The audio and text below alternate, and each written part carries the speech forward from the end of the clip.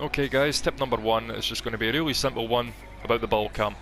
Press triangle to turn the ball cam on and off, and what this does is, once it's on, the camera will follow the ball instead of the car.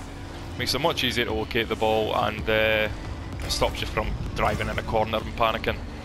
Now the only time that I generally turn the ball cam off is if the ball's directly above me and I can't see it, or if I need to refill my boost. So turn it off, quickly refill my boost, ball cam back on, and go for it. Simple as that. It's up to you how you use the ball cam, and just practice. Numero 2 is going to be about speed. So if you've been in a game, the opposing team, not enemy players, are about to score on your goal and you've no boost. What do? Drive slowly, try and get to them. No. This was also explained in the tutorial, so if you played the tutorial you'll know this. But if you double jump forward, you go a lot faster. I mean, much faster. I think it's actually faster than actually boosting. Not too sure. You could also do it in reverse as well. And also, if you combine that with boost, well, that's it. There we go. What's that? About 3 seconds to get from one end of the pitch to the other. So just keep that in mind. I've noticed a lot of people just seem to boost from point A to B, and it's not as effective as double jumping. So there we go, it's tip number 2. That's just a quick one to show you where the big boosts are. So we've got one here, here, here, here, here, and here. It's good to know where these are in the midst of a game if you're needing that extra oomph, and that's that one quick tip.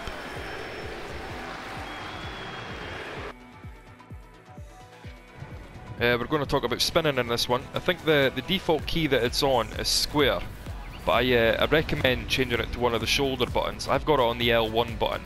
It's just it's much easier to hit when you're in the air.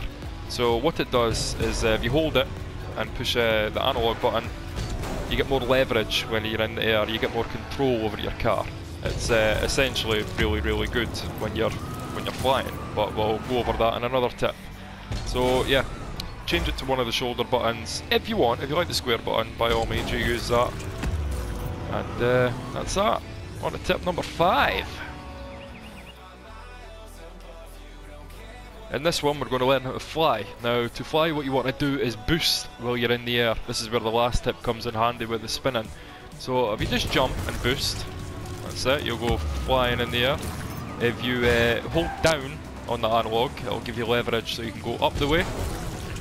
So, and if you hold down on the analog, well, you're going to do the opposite. You're going to go straight to the ground. So this is what is good for these air shots. So you could jump in the air, utilise your spin, bang the ball straight into the goal, and have everyone else on your team basically jumping out their chair, giving you a round of applause and looking for your address to give you a high five. So yeah, on to tip number 7. 7, 6. Now for this tip, a lot of new players seem to make this mistake is they see the ball and they just want to take that ball. They chase that ball like a dog going for a bone. They will just keep chasing this ball and chasing that ball.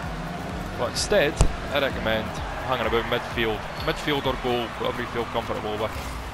Sit here, let your other teammates chase the ball like the dogs, and then you can just go in any opportunity that arises. And plus you're playing defensive as well, so you're going to be stopping the other team from scoring goals.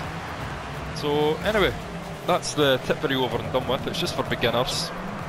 Probably get an advanced one out soon enough. I hope you enjoyed the video. If you did, leave a like, subscribe if you want, and I'll see you in the next one.